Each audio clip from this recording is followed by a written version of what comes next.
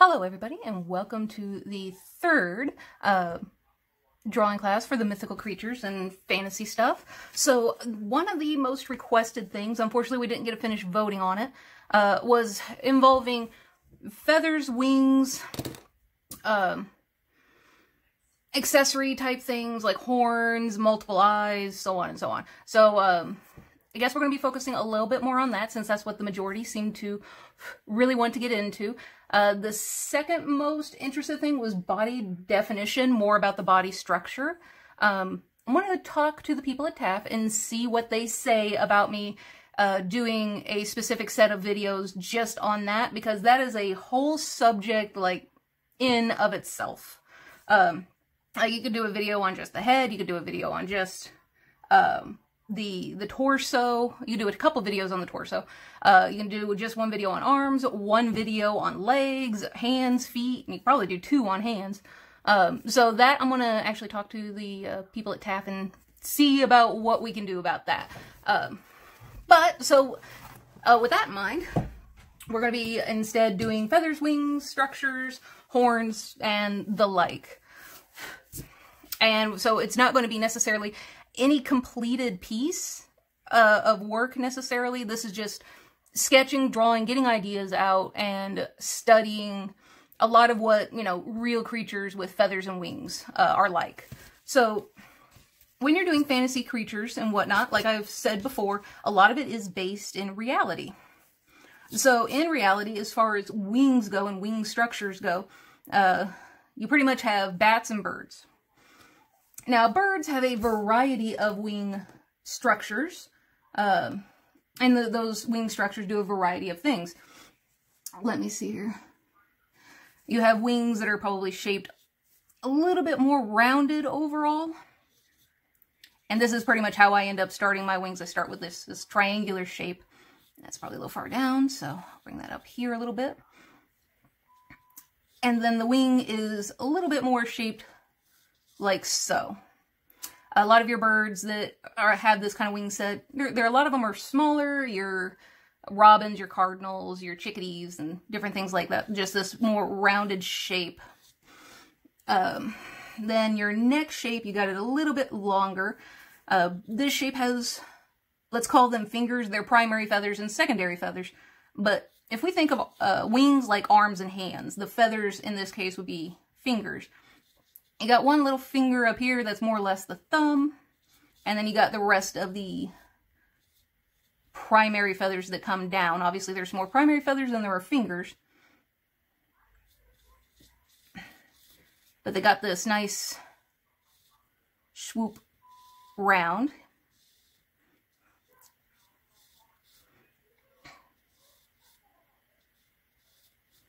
Like so. So probably just think of them more as, you know, stubby little fingers, shorter arms. Here are the secondary feathers.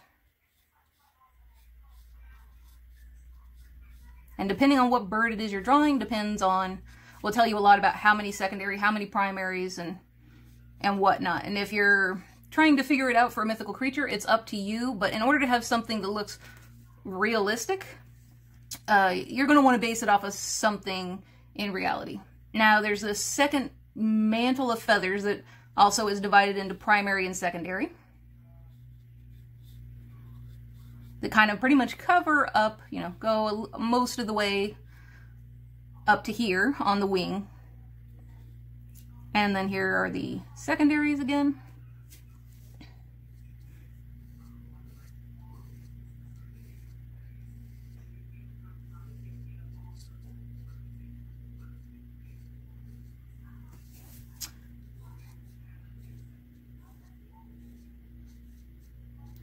And again, these are also a little bit shorter, like so. And then you have another layer of feathers. Normally people just represent them as these little short, fluffy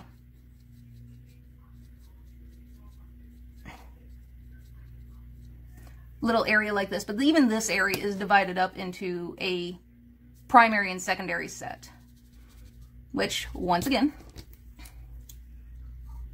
more or less starts about here. Here's the first set. And then the secondary set kind of overlaps over the top just a little bit.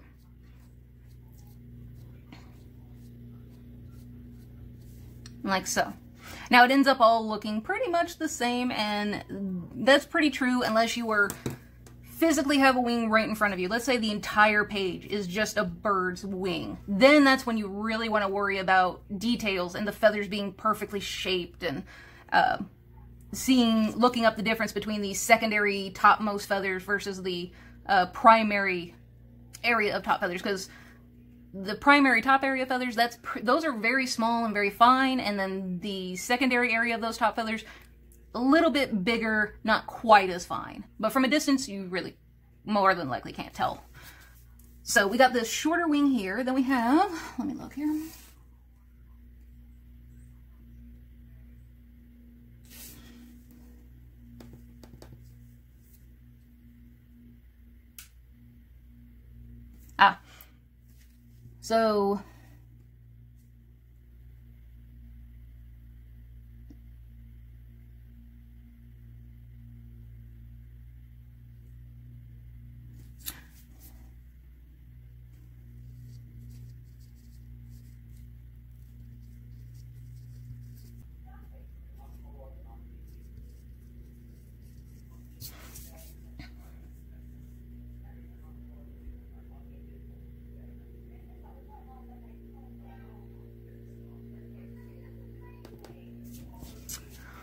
So these wings here are more or less meant for speed and short burst. Your smaller birds that, you know, they're just trying to get away as quickly as possible. That's when they really need to get going. Is pretty much what you got here. And even here, the secondary versus the primary feathers, probably even not as extreme as what I just showed.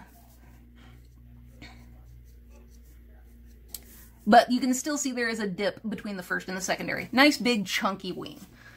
Short burst flights, and these are pretty good things to know, when it comes to giving your creatures wings and different accessory items. I believe one of the people said phrased it as quarks. Yeah, that's a good way of putting it too. I always called it accessories. But it's also good to know what these additions that you're adding to your mythical creatures, what they mean. Because you'll even notice for fish fins. Fish fins, a lot of different kinds of fish have a lot of differently shaped fins and tail fins and things like that for different reasons and for different purposes. So that's always really good information when you're creating a creature of your own to go off of. Why do they need this? What is their lifestyle like? Do they need to be able to get away really fast? And so on and so on. So the next wing we're going to go over is a passive soaring wing. So like your vultures, birds that just, you know, that you see them just hang in the air and they don't flap. They just kind of sit there and glide like a kite. Now they don't quite have the triangular set, but it is a little tiny hump area. And they have a longer wing overall.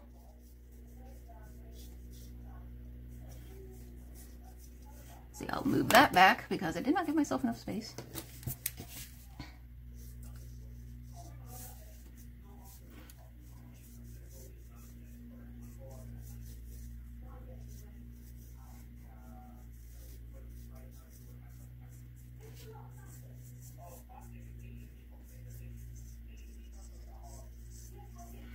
All right, so there is our passive wing shape roughly. And how the feathers lay are important. Like I said, for instance, normally I think of this shorter top feather like a thumb. And this wing style does have that thumb, more or less. But each and every feather does have a name and a targeted place where it is supposed to go in the wing.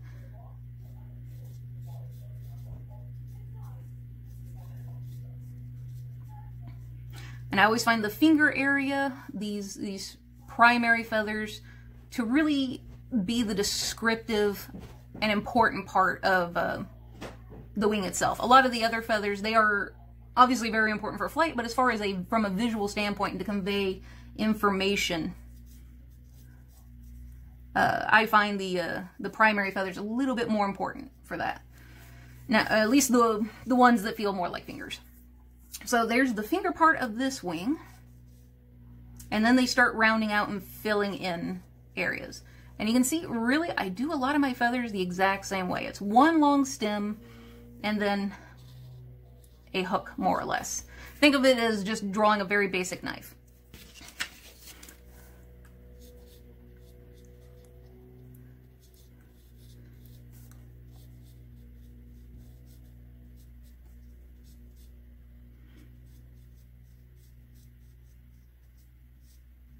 All right, and that is where all the primary feathers are. Now we got the secondaries. And that is a lot of a matter of, once again, filling in your spots. Now these wings can also, when you're observing them, and I'm just going to sketch in roughly where the 3 wing sets are. With this passive soaring one, this second layer of feathers comes down quite a bit further. Where over here it was a little bit more uniform, up until like, basically, here's where the body is. It's uniform until this feather, and then you got like these guys more or less coming upwards. Very uniform, very short, and they're just doing their own thing. Now with these passive soaring guys, this part of the wing is very similar proportion-wise to our short burst wing here, but over here, the secondaries of this bunch come a lot closer to the bottom here, so. Now, actually, these look like they're a little bit smaller. And they get a little bigger as they go. They stay pretty vertical on this wing.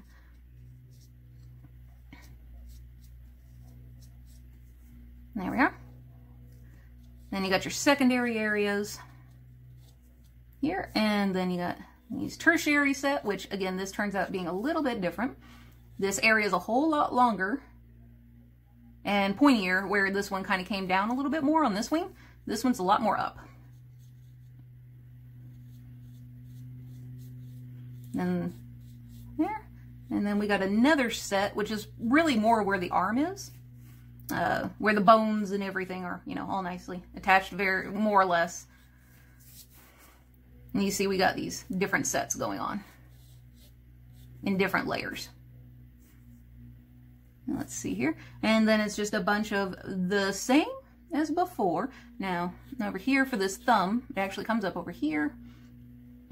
Now, the chart I'm using isn't exactly telling me what birds these wings are coming from. Again, every bird is going to have a completely different structure, but the overall shape of it is what the important thing is here. Now these are actually quite a bit more pointed.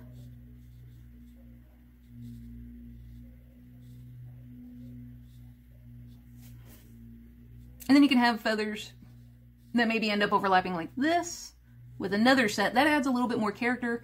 You don't always want everything to be perfectly uniform, otherwise it just doesn't feel real. Sometimes feathers get ruffled.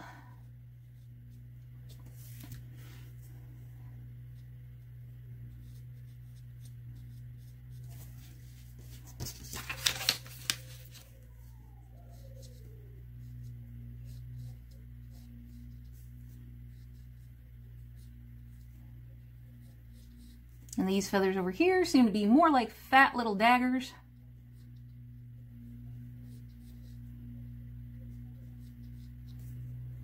And they do kind of lean slightly back this direction.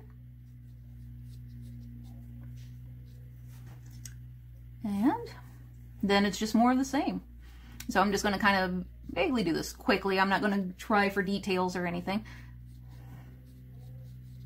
Now there's a secondary set, the closer in this area, where the feathers, they're all still the same size and they're all still the same shape. They're just a little bit smaller, but they start doubling up to fill in areas, so that way there's not gaps in the feathers.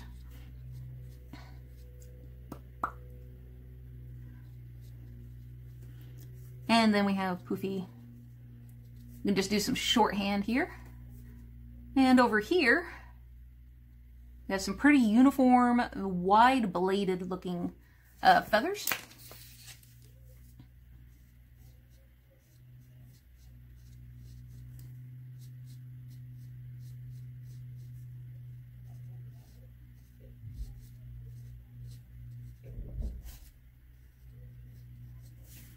And there we go. Now we have a, whoop, that's a B, not a P.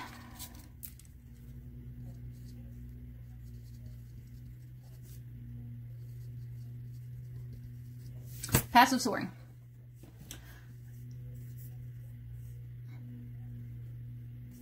Now our next wing shape is more like your hummingbirds. This is high speed wings.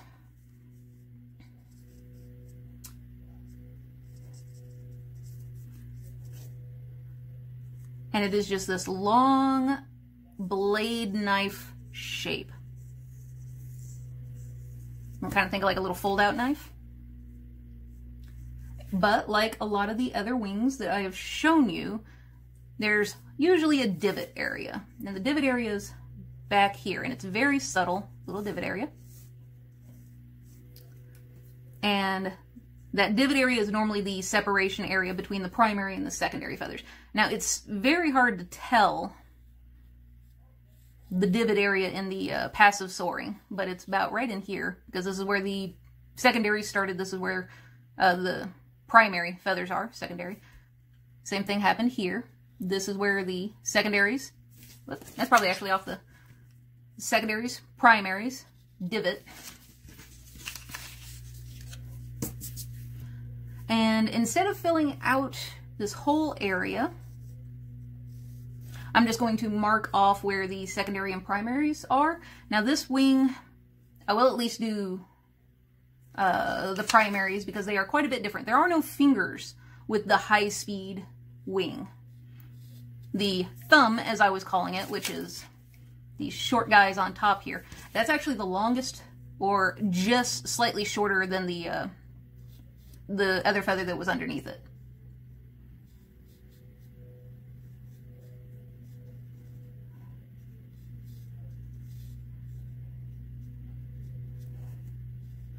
And they're not nearly as pointed as they were before. We got a lot more surface area for these kinds of feathers. So think of this more like a ceiling fan kind of a situation.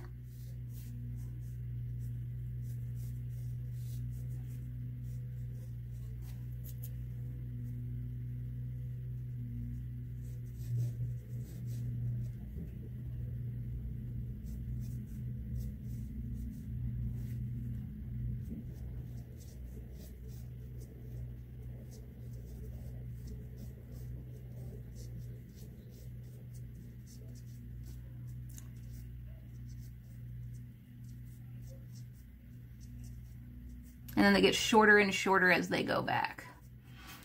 But believe it or not, all those feathers are the primaries for the high-speed guy. And then from there, we have our secondaries, which are over here. And then our next layer of primaries. I only know primary and secondaries for the bottom layer. I don't know what the other layers' names are, so I'm just kind of vaguely hinting at them. But for the second layer, the primary feathers on that layer, they come down just a little bit more, like so.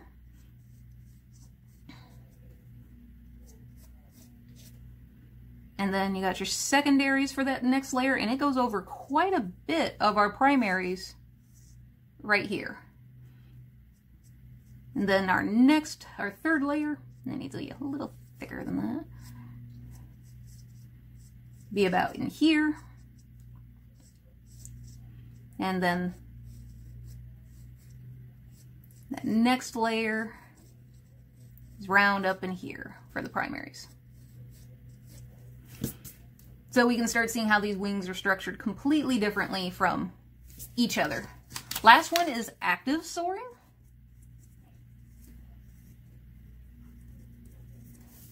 Active soaring is more like your albatrosses, your geese. They are constantly flapping, but they are designed for longer distances.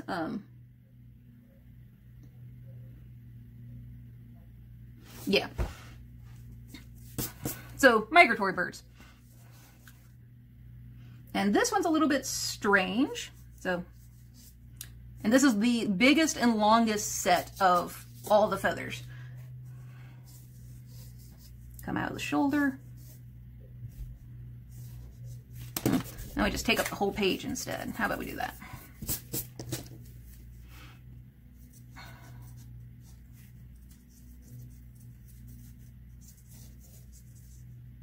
And there's that top of that triangle again, that little hump, which is practically non-existent on the high-speed guy, but it does exist in the other two to some degree. And up into the shoulder.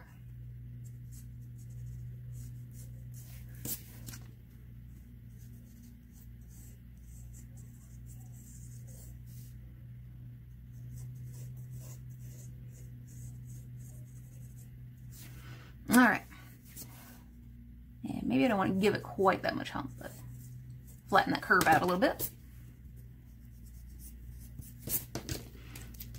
Now you guys are seeing me sketch as opposed to working from a finished piece to make sure I'm done on time.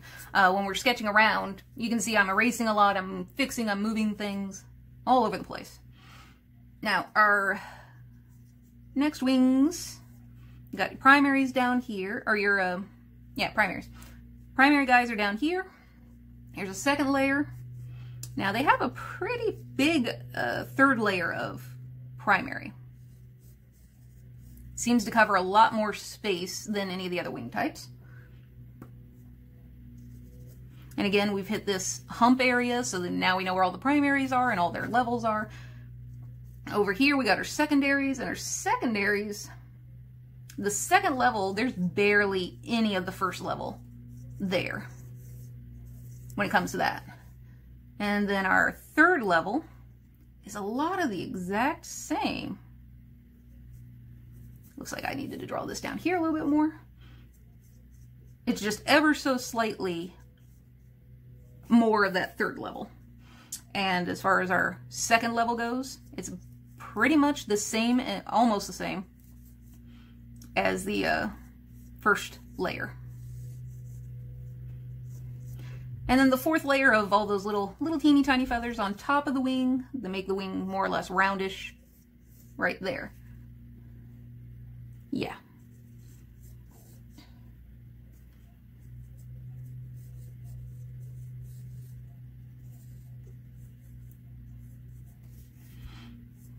Now a lot of our secondary feathers are very upright. Where our primary feathers, they're the ones that are stretching. And here again, we don't have much in the way of a finger look like we do with the first two. Again, it's a lot smoother for that main set of primaries, the actual primary feathers.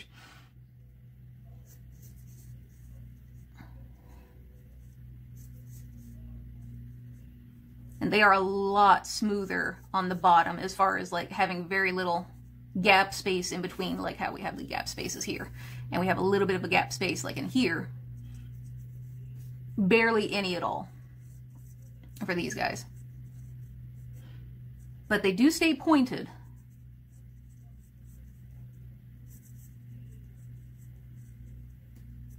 And there are some places where we get a little bit of a gap every once in a while. Maybe no more than 2 gaps. And not counting like basically what I'm calling the thumb feather. There's always been a gap right there in that space. But probably if you're going to make your bird or dinosaur or whatever it is that you're doing, if you're going to make it look different, make it look like an actual living thing. For instance, cats aren't always perfectly groomed. Sometimes they have a cowlick, a little piece of hair that just sticks up somewhere. You're going to get variations like that, and maybe no more than 2 variations throughout the entire wing if you're going to do that for something that's an active soar. And as the primaries go back, the more and more they start standing straight up, and the shorter and shorter the feathers keep getting.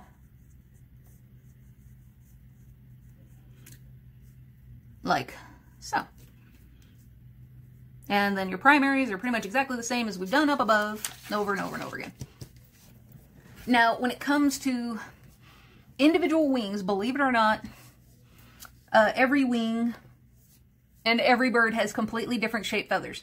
So if there's a specific look you're going for, I highly recommend you go and look up, especially in Indiana, we have the DNR, and they photograph birds' wings and birds' feathers, and they put them on this really cool graph so that way you can see the exact shape of any feather and anywhere it is on the bird. Because when we get down, really down to the nitty-gritty of feathers, this, what I've been calling the thumb, is primary 10. And then primary 9, primary 8, primary 7. And each one of these will have a completely different shape. And it may not look like when it is a wing and it's all together, even open, it may not look like there is a difference, much difference in shape from here. But if you were to take this feather out of this bird, where let's say, we'll do this top guy here. Let's go with a primary 10. Let's say that that feather looks like exactly what we think it looks like. There's the stalk of it, the quill. It looks pretty generic. Now, let's say we pull out primary 7.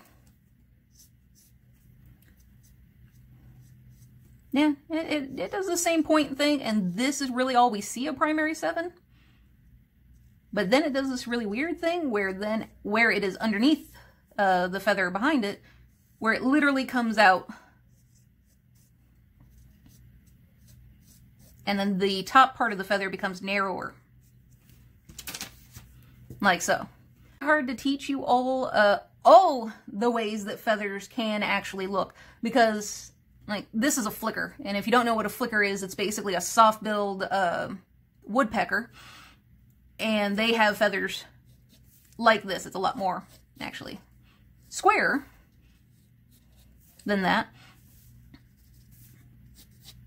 It has very strict, rigid lines that go with it. And I've seen feathers where they swoop in on the top, and I've seen feathers where they are narrower on one side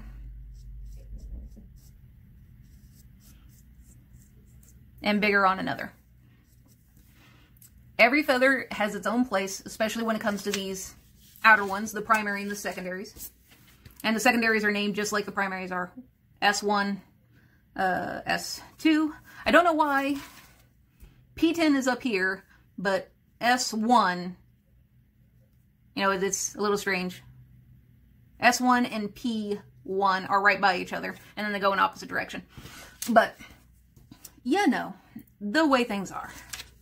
So it would be very hard for me to go through every bird in existence to show you every possible shape of feather that there is that you can do.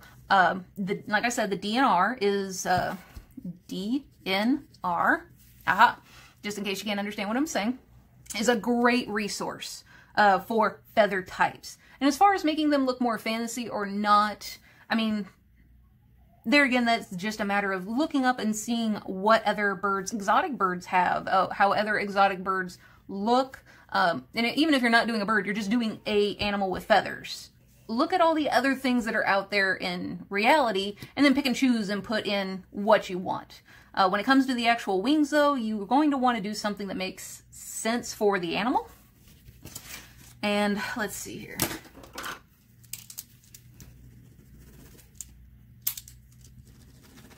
Oh, well, this don't work.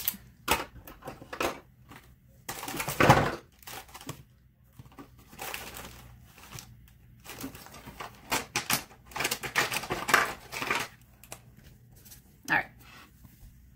Now, underneath all of these wings, we do have a bone structure of some sort happening. And honestly, bone structures, that's another thing. Learning the anatomy of different kinds of wings. That is also very important for when you're doing fantasy work. So here is basically the shoulder, the ball and socket joint for this type of wing. And these are the bones that I'm kind of sketching in.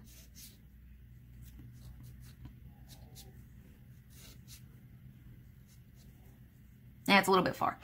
Should have stayed back here in the second layer, but this is roughly where the bones are for our speedy bird.